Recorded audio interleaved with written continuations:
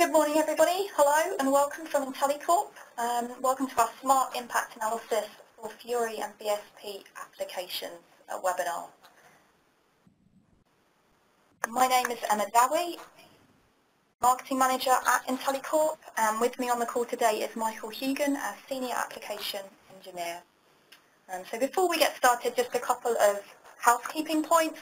All the lines are muted to avoid any background distraction. If you have any questions, then just submit them in the chat box to me, and we'll try and get through as many as we can at the end. The call's 30 minutes today, so if we don't get to your question, then we'll be sure to follow up via email afterwards. We're going to run a short poll, so I'm going to open that now.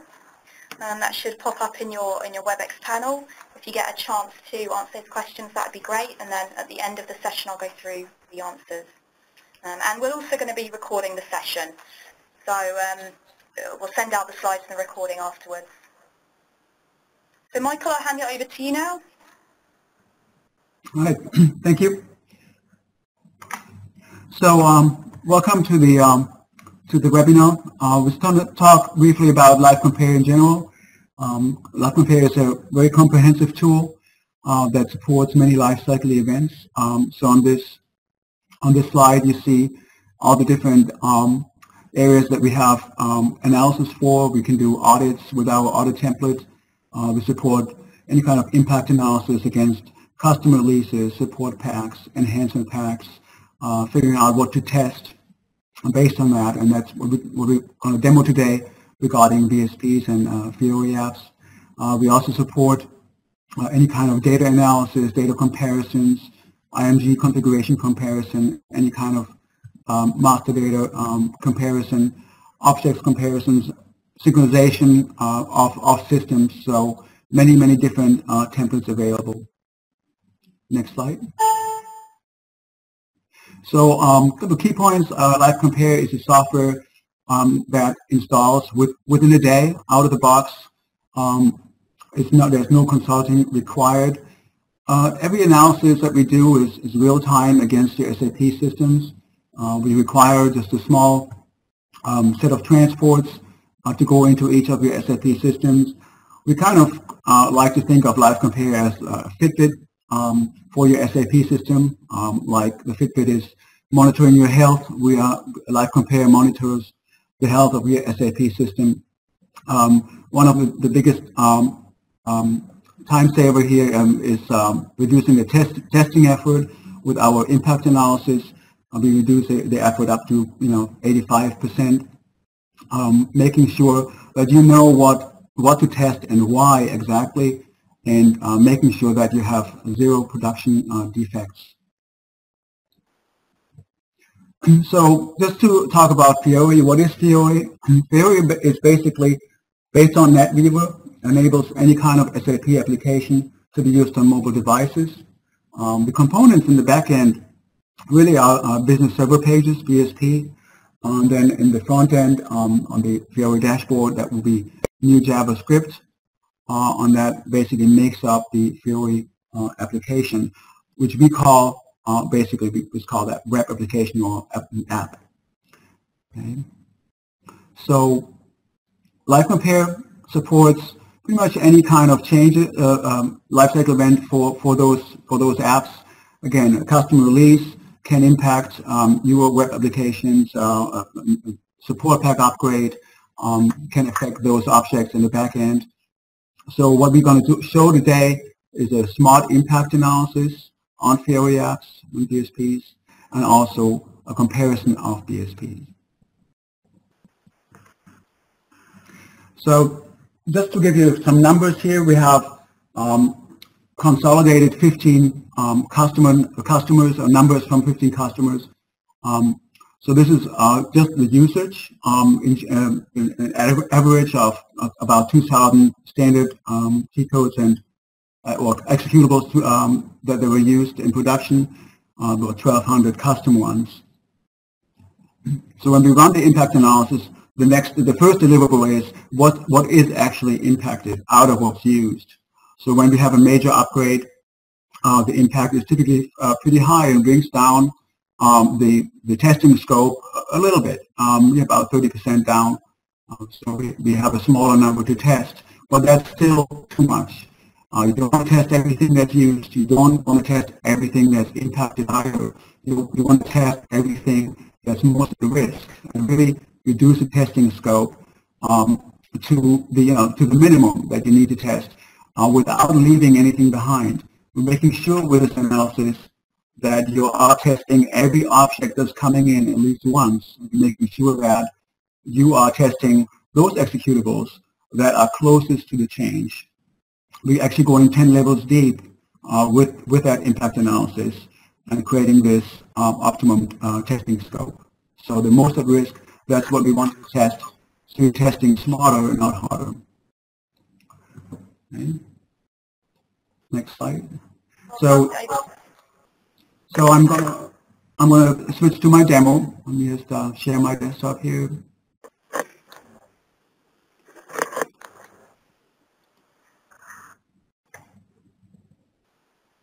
All right. So I want to show you first off the Fiori BSP Smart Impact Analysis app. So LiveCompare, again, it sits in a web server. It has an app front end as well. So very simple to use. LiveCompare can be used on any kind of mobile device as well, as long as you can reach the LiveCompare server in your network.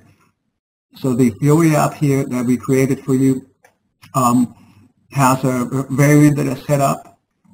So this is a major support pack upgrade on a CRM system. So we really only require a couple of inputs. We need that list of transports on that CRM system that's to be upgraded. The system does actually not have to be upgraded at that time. It is enough to just download those support pack transports and disassemble them. And we can actually have another app that does the disassemble for you. So you just have to download them and mass disassemble. So that's one input. I had a list of 647 transports that cut and pasted in here from the spreadsheet. The next input is actually that system where those transports reside. So that's that CS7 system. At IntelliCorp, we don't really have a production system.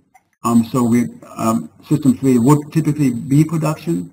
What we pull from the production system are all the T codes and programs that are executed. Well, for the Fiori apps, we're really interested in the web application history. So actually, with this new release, we're supporting that. We're pulling the history of those Fiori apps. So that's being pulled in the background. And then I ran the analysis in advance for you. The analysis runs about an hour and a half, 2 hours, depending on the size of the upgrade, but it's a normal number. So you actually could have this installed within a day. LiveCompare installs very easily. The actual web server installs within an hour, and then you just have to import the transports. You can literally install it in a couple of hours, and you have the analysis done at the end of the day. So here are the results. We create dashboards, and then we have the supporting Excel spreadsheets for that. So these numbers are a little smaller here. In our systems, we had 67 standard executables for custom. Out of those standard ones, we had 52 that were impacted standard and 3 custom. And then the most at risk came down to 13 and 2. Let's look at the actual most at risk. Again, we're bringing the number down from usage to impacted, and then to really narrow it down to the most at risk and the minimum testing scope that needs to be executed. The supporting document here, the Excel spreadsheet, I have that open here, where I've really narrowed it down to the web applications only. So if you're using LiveCompare already, you're familiar with what this looks like with programs and T codes. Well, this new object type is called wrapper for web application. So the name here refers to the Fiori app or the BSP. The next 2 columns are the screens that are affected and that should be tested. Okay, so we actually have for this wrapper here, web application, we have quite a few HTML pages and other pages that need to be tested. The depth I referred to we're going 10 levels deep, meaning that we're starting with the highest level one on the closest, and then expanding all the executables 10 levels deep. The objects that are actually affecting this app are the transport objects. So we have here 3 columns: the transport itself, and then we have the objects that are coming in from SAP. Excuse me. So typically for a web application, those are the classes, and then the classes are using some of the sub-objects as well. So this is basically the most at-risk deliverable. So all these are in here. This is the lowest level detail here with all the different objects. Okay. You just go back to the actual output. So we have now identified what is most at risk, what needs to be tested. So if you are using HPLM, if you have that installed and using testing tools, we have a tight integration with HPLM. We basically take either the name of the wrapper. In this example, I actually use the screen names. We actually hook into HPLM, search all your test cases for the occurrence of that token. So that can be either the name of the app or the screen. And we're creating a gap analysis. So for my 15 executables, I have a gap analysis here. I found 4 hits. I had 11 gaps. So for the hits, this is what it would typically look like. We give you the test plan ID in HPLM, the name of the test plan, the type, the path, depending on how it's set up, the path, and then the token that we scanned for. So I scanned for the screens here. You probably, if you have it already for T-codes and programs, that will be the T-code in there. So it's up to you what token to use. So we basically list them here as hits, so that's a good thing. We found test cases for you. And then we also have the gaps, basically for those web apps where we didn't find any occurrences for the tokens we scanned for. The gaps obviously give a good idea that you need to put more work into HPLM and create more test cases, so with the next go around that you have actually better coverage for your test automation.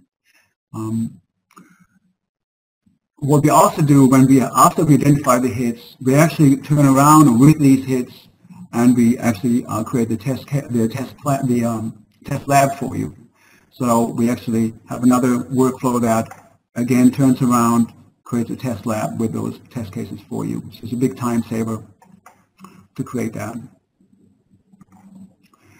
So the next thing I wanted to show you is a comparison of a BSP app. So I had another app that I created that compares the web application objects. Very simple to use.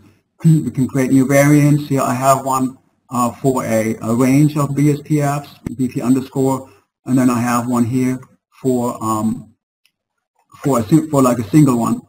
So I just put that in here, WFD map, wrapper equals WFD map, and then just point that to system 1 and system 2. Now when you compare, well at that point you want to upgrade at least one system so you can actually look at the differences. So here I have an as-is system and a to-be system, and I'll compare that app for you. The result set, the result link here will display this for us. We have the object results. So the BSP app was found to be different. And I can expand here the BSP application and look at the differences in this HTML report. So I'll just click through some of them here on the controller. There was an attribute that was found only in system 1. So that's, the as-is system. So in the system 2 that was not found, this Google Map.do wasn't found in one of the systems. Also, we drill down further, there's an HTML page with some code differences. So this displays that code difference. Here we had 5 inserts in one system. The way you don't have to scroll much, you can actually click on next difference. And then basically find those differences. There was code in system 2 that's not in system 1. and then you can basically click through those differences. Okay. So that's how you compare a BSP app. Okay. That's pretty much the demo as far as the impact analysis and comparison. Okay, so I'm just going to give this back to Emma. Thanks, Michael. Yeah.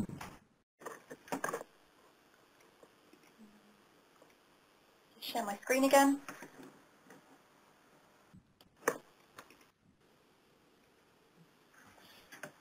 And then, Michael, I don't know if you wanted to go through the key points.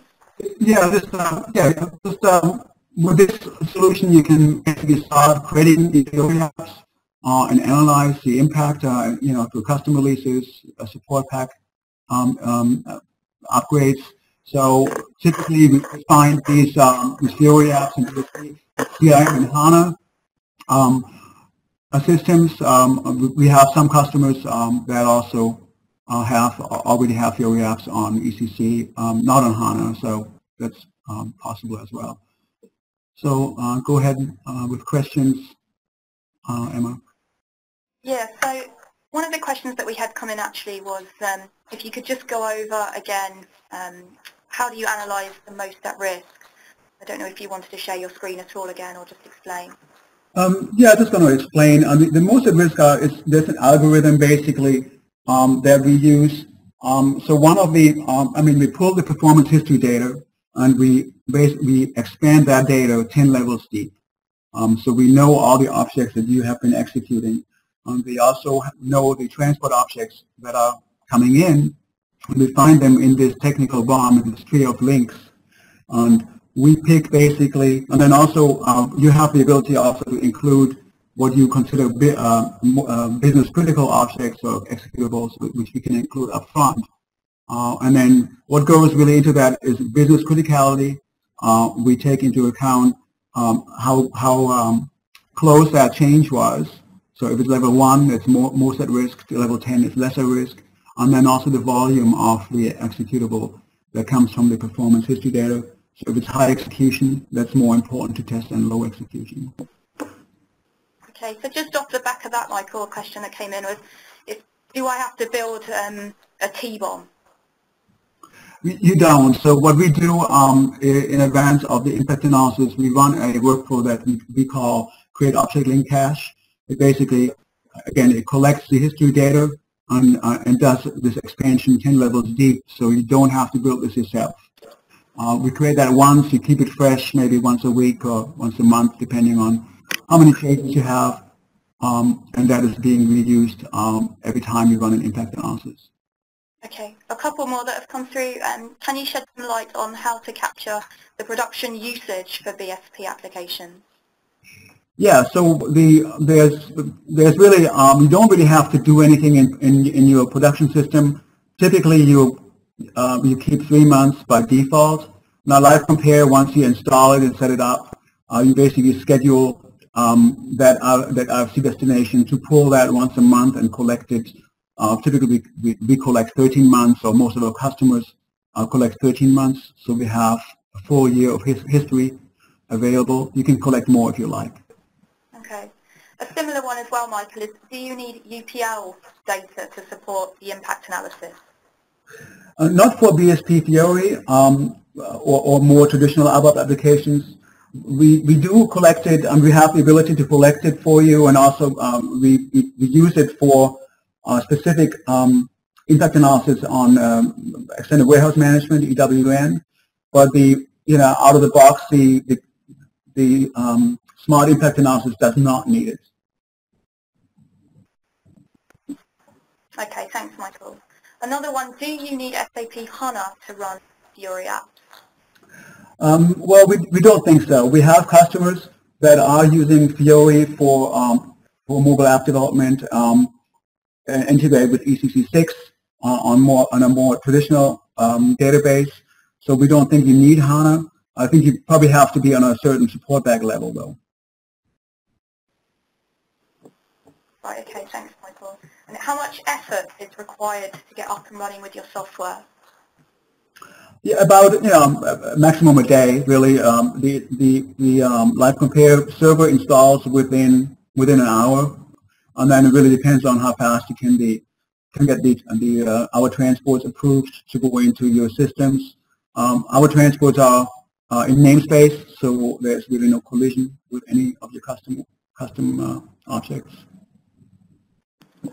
I have had a question come in, what's the difference between business impact awareness application and BSP application? We just need a little bit more clarification on that one, so if you could just write a little bit further, we'll take a look. Another question. Okay, I don't understand the question really. BSP application and business impact awareness application, yes, if the sender could just write a little bit more detail about what they're looking for, then we'll try and answer that.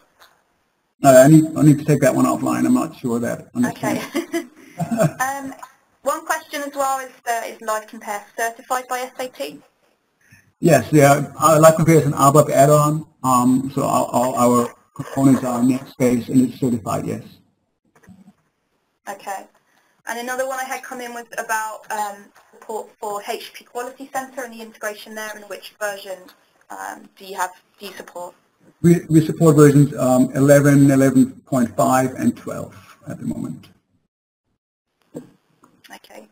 Another question I had come in was around custom code and asking, does LiveCompare work with custom code? Yes, I mean that's out-of-box feature, fully supports custom code. So there's many different things you can do. Again, the impact analysis, obviously, if you have your custom releases, we do the same thing for your custom code and find out what needs to be tested. There are other things you can do with LiveCompare. First of all, identify all the unused custom code. So if you have a major upgrade and you have a lot of unused custom code in your SAP system, in your production system, obviously you don't want to use that, or you don't want to maintain that and retire it. So we have analysis for that. You can also simulate change impact analysis for an object that you intend to change. So you don't actually have to create a transport to analyze a custom object that you intended to change. We have the ability to also do code analysis as far as quality of your code. We scan every line of code for any kind of performance improvement. If you go into HANA, we actually have the ability to scan all the code and identify any kind of problems that might arise, any kind of SQL calls, any kind of database calls, any kind of commands that may not work on HANA anymore. Also look at all the select statements if they're proper for HANA. We also have templates that you can use to eliminate duplicate custom code, anything that was copied from production, find those kind of clones. So there are a lot of things we can do, yes. Okay, brilliant. Thanks, Michael. One question we had come in, does this tool support tracking the testing of the impacted object? On tracking the testing, well, I mean, we don't run the tests. So everything that you're doing is basically in your testing tool. I mean, we don't actually trigger the tests. You're executing them in HPLM. So that's happening pretty much there.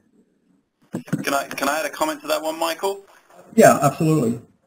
So one of the things that I know we've seen some customers do is when people go off and perform testing of these applications in their QA systems, they then use LiveCompare to look at the usage data of the QA system. And that's used as a way to sort of cross-reference that, oh, someone says they ran a test, therefore I should see that object was run in my QA system in our QA time period. So that's one of the things I've seen some customers do. So it's not really tracking, it's more of a validating that somebody did indeed go run that object that's supposed to be tested. Yes, thank you. Thanks, Chris.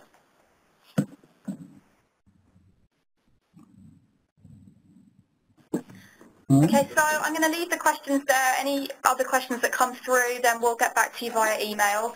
I'm just going to go through the poll now. So these are some questions that I asked in a short poll at the beginning of the WebEx. So if you were on the WebEx then, you will have got those. Have you deployed a Fiori app? So around about half of our audience were a no, only 20% yes, some in development. What are your plans for SAP HANA? 30% researching, a number exploring and implementing, and really a small amount already in production. How frequently do you update your CRM system? So the majority here was monthly, quarterly, and yearly. Nobody was doing it weekly. And what are your top 3 priorities for 2016 and 2017? The majority there was production support, development and testing. So testing seems to be one of the biggest priorities that we find with most of the people we speak to. And we've been through our questions. So thank you very much, Michael, for your support today. Thanks as well, Chris Schumann, our CTO, joined us there. If you have any questions or anything else you'd like to ask, I'll leave open the chat panel for the next few minutes, or contact us via email. You can also connect with us on the main social media platforms as well. So thanks very much for your time today. Thank you.